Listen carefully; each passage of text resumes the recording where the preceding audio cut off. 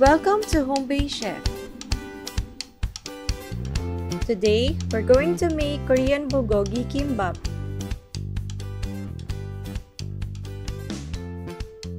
Korean kimbap is a dish made from cooked rice and other ingredients rolled in a dried nori or seaweed sheet called kim. It is similar to Japanese maki or nori maki. It's a finger food meal that you can pack with you during your picnic or event outdoors. These are the ingredients which will also be posted on our website, HomebasedChef.com. Let's begin! This will be the fillings for our kimbap. We'll have rice, cucumber, carrots, egg, pickled radish, spinach, and chicken bulgogi. Let's prepare them one by one. First, we have to season the cooked rice. Make sure that the rice is still hot so it's easy to mix. Add 1/4 teaspoon of salt and ½ teaspoon of sesame oil.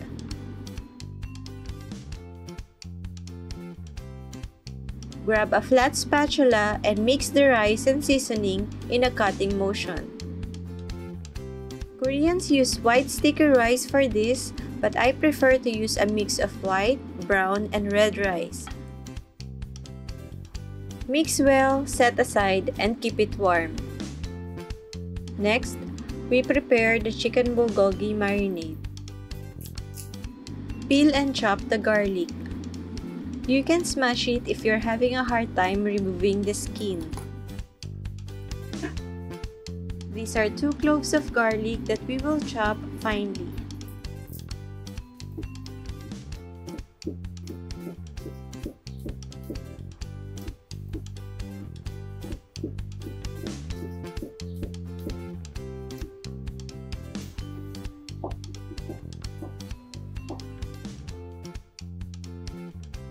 Transfer to a bowl and add 1 teaspoon of soy sauce,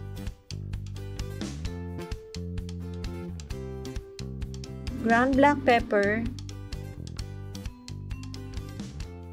and 1 tablespoon of sugar. We're using white sugar for this recipe. I think we need to add 1 more teaspoon of soy sauce. Mix well and set aside. Next, cut the chicken into strips. We're using chicken breast, but you can use any meaty part that you like. Just don't forget to debone it as you don't want any bones on your kimbap. We'll be cutting just enough for 2 kimbap rolls. That's about 1/4 chicken breast. Hold the chicken firmly and gently cut it into strips about ½ inch thick.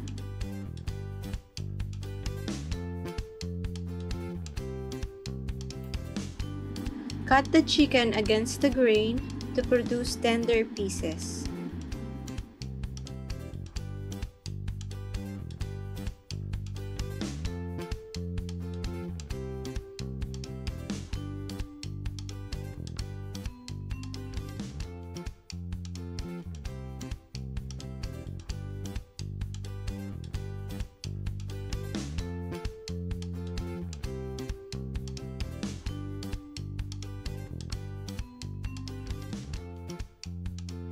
How about we add some more?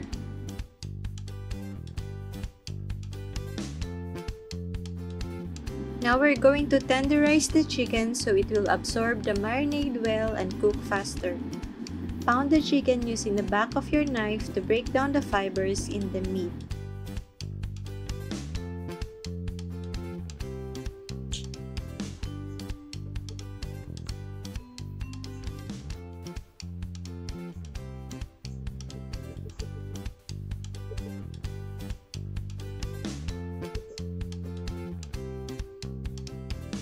Then coat it well with the bulgogi marinade that we prepared earlier.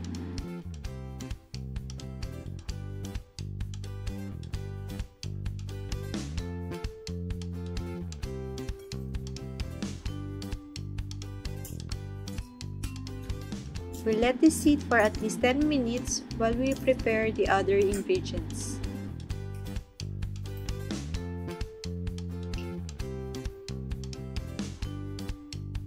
Next, we're going to prepare the carrot filling.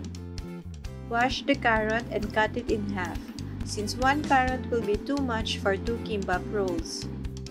Peel the carrots.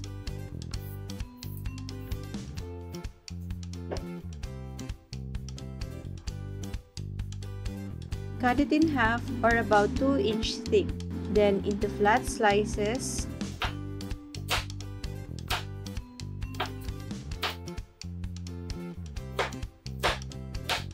Then into matchsticks, also known as julienne cut.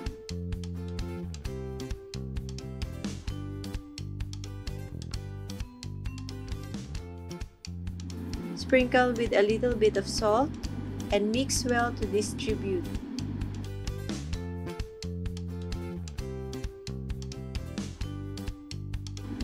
Transfer to a bowl and then set aside.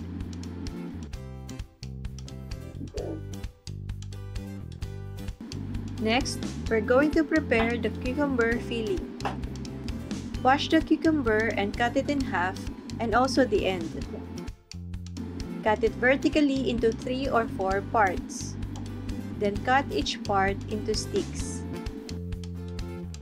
We'll be using the parts without seeds, so discard the center sticks which are mostly seeds.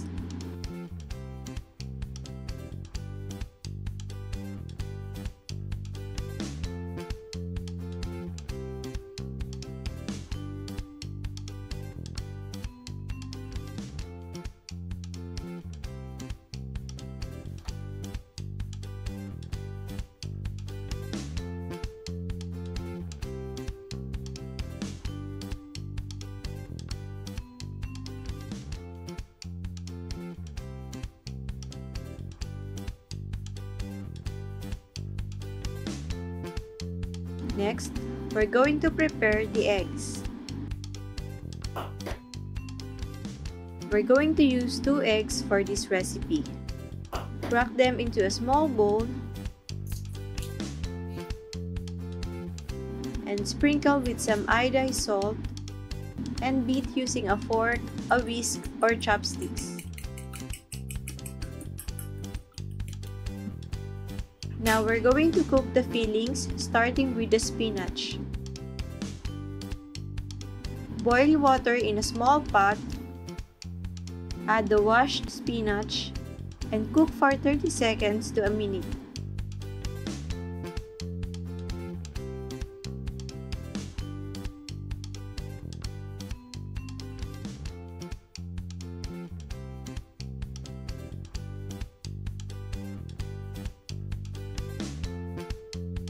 Then take it out of the water and place in a strainer. Allow it to cool for a bit. Squeeze out excess water. Then set aside. Next, the carrots. Heat pan over medium heat with 1 tablespoon of canola oil. Then add the carrots, which we washed and squeezed to drain excess water. Cook it for just 40 seconds or until the carrot sticks are half cooked. Then, transfer to the filling assembly plate. Next, the scrambled eggs. On the same pan, add half tablespoon of canola oil. When the pan is hot enough, add the beaten eggs. Swirl the pan to spread the egg evenly. Cook for about 1 minute or until it is no longer runny. Then, flip the egg and cook for 20 seconds.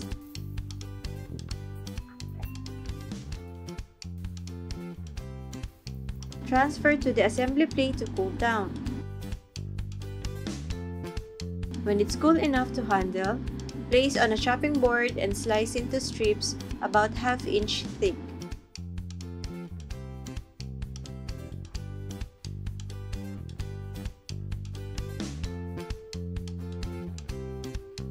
Then transfer back to the assembly plate.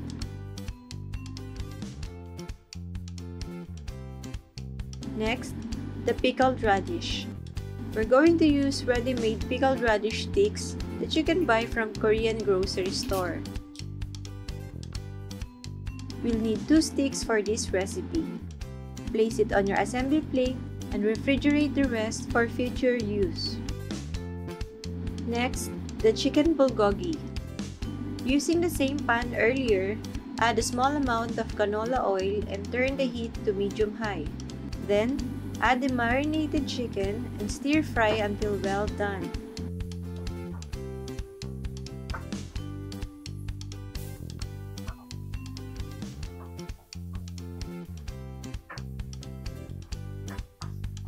You can add a little bit more canola oil if pan becomes dry.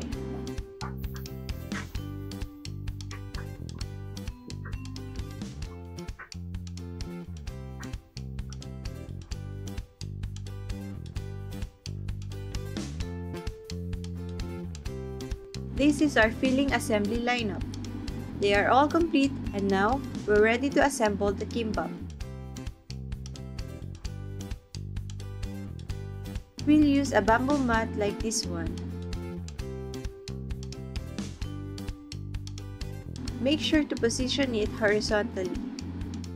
We'll also use a parchment paper to line the mat so that it will be easier to wash later. Get a kim or roasted seaweed sheet. It has a shiny side and a matte side. Place the kim or seaweed sheet shiny side down. Put some rice on top and spread it thinly using a spatula. Give out around 2 inches from the top. Do not overload it, but make sure that there are no bald patches.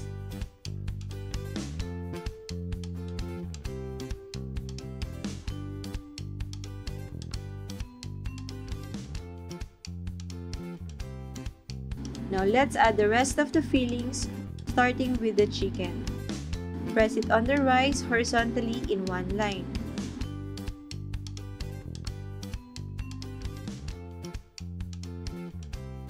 Followed by 1 piece of pickled radish stick, scrambled eggs,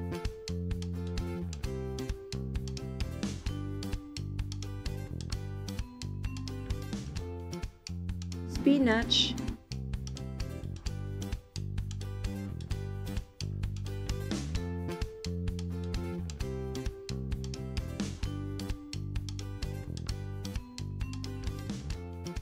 carrots,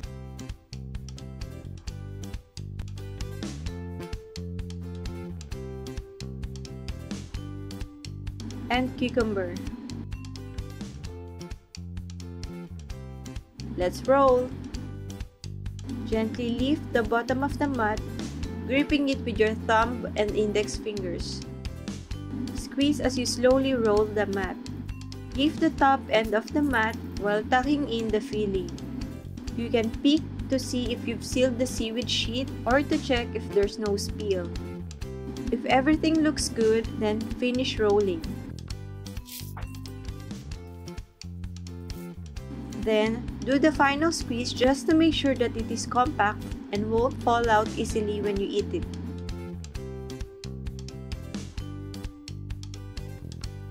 We're almost done. It's okay to see some filling on the sides. Now we'll rub a little bit of sesame oil to give it shine, additional flavor, and aroma. Just make sure to spread the oil thinly and evenly. We're done with one roll, one more to go. Now let's slice these into 1-inch bite-sized pieces. First, let's slice the end. By the way, this belongs to the chef. Then carefully slice each piece and transfer them one by one onto a serving plate.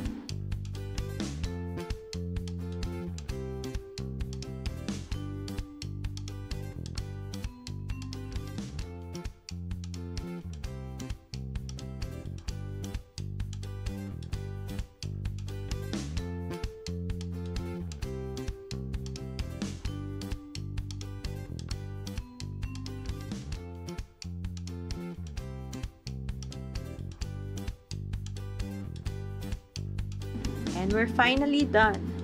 Don't forget to serve this with a side of soy sauce.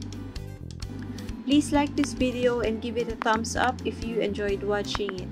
Also, please subscribe to our channel and hit the bell icon to be notified with new videos. If you make this recipe, snap a pic and hashtag it #HomebasedChef. We would love to see your creations on Facebook, Instagram, or Twitter, or let us know in the comment section below. Enjoy this recipe at home or at picnic outdoors. Bye!